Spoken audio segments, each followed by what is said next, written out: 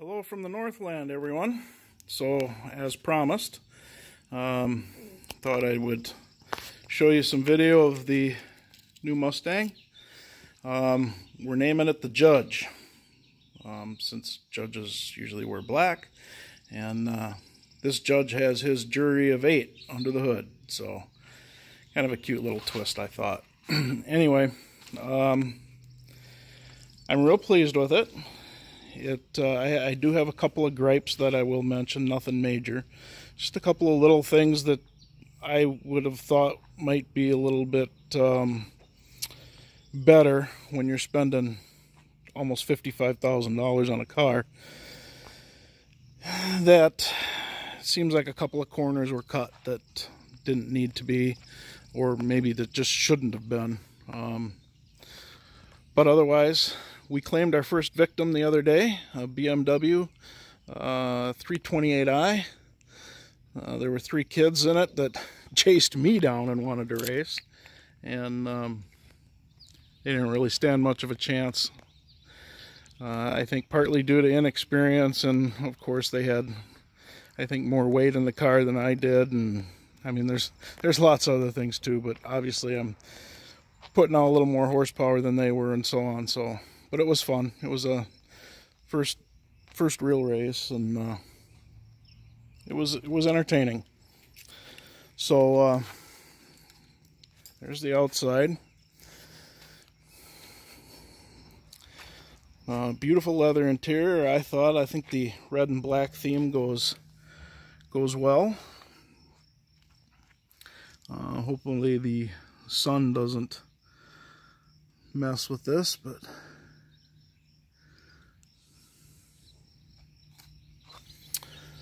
I'll do a start up here. I don't know if it's actually going to be a cold start, since I did start it to pull it out of the garage, but it's probably been a good 20 or 30 minutes, so we'll see what happens here.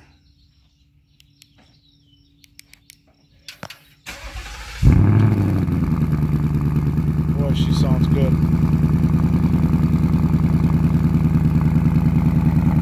Do a Mustang mode signature move here.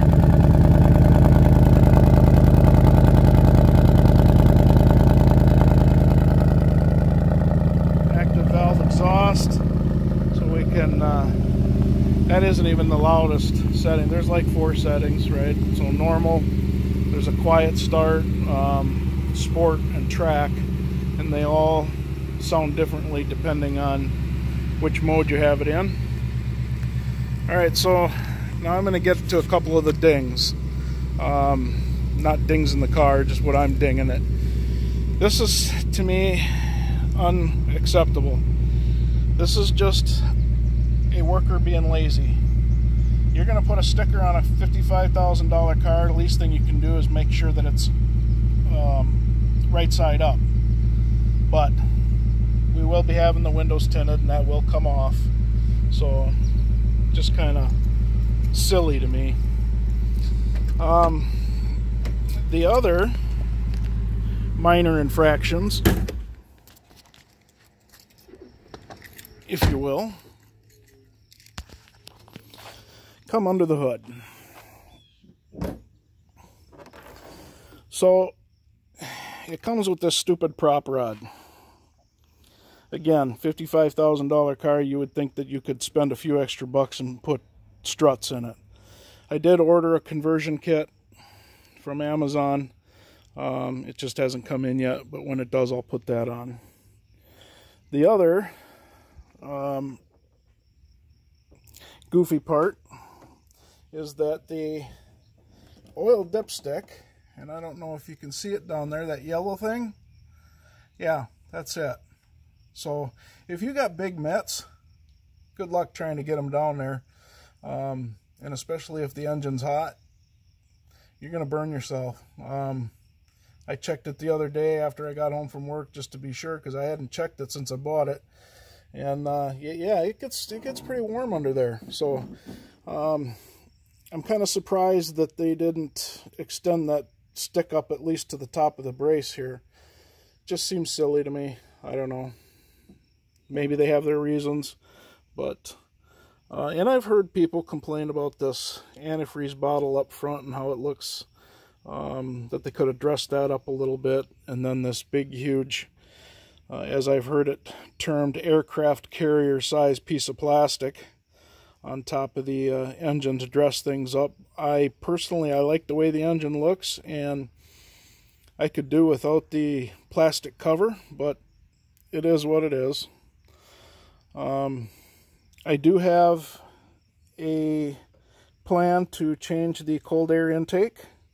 We'll probably pick up a few more horsies that way, and then we'll have to have that tuned along with an E85 tune. So those are a couple of things that that we have in the works for the hopefully near future.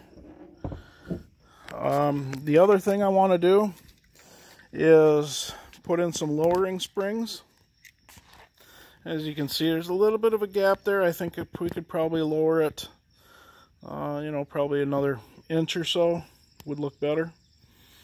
And then I would like to do a resonator delete, put in maybe a different X pipe or something a little bit bigger diameter, and then that should hopefully change the sound too, make it even a little more throatier, if you will.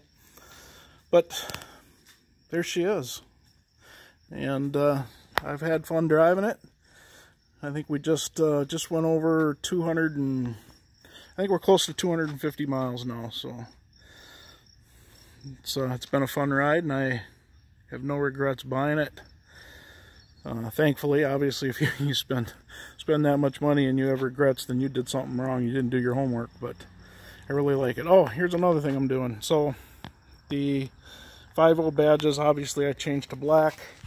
I had a hard time finding a running horse I wanted. I ordered 2 sets from Amazon, a red set and a black set. Both said they would fit, and of course, both are too small. So I ordered a couple from Ford. Hopefully they'll fit. I do have some red 5.0s, but I thought, you know, for right now, let's keep it stealth. We can always change it later if we want. I added the red valve stem caps. I have black and red center caps for the rims coming, should be here today. And I have a black GT coming. I need to find a red one yet. Or I've heard that the running horse will interchange with the GT. So if Ford was supposed to order me 2 of them, so if they fit, maybe I'll just change the GT to a black running horse. But that's kind of where we're at. Windows will be tinted, tail lights will be tinted, probably by the end of this month, July. And Sunday I drop it off at P&L Automotive. It's going to get its paint protection, ceramic coat, interior protection, and undercoating and rust proofing.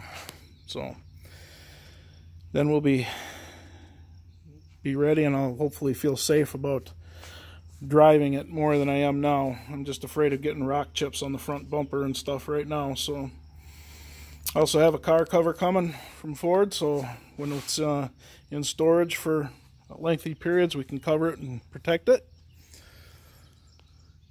And I don't know, I think that's all I have to update right now. So there it is. As always, like and subscribe. Even if you don't like it, hit the like button. I'd appreciate it. And if you have any suggestions, comments, please put them below, and I'll try to get to all of them. All right. Thank you.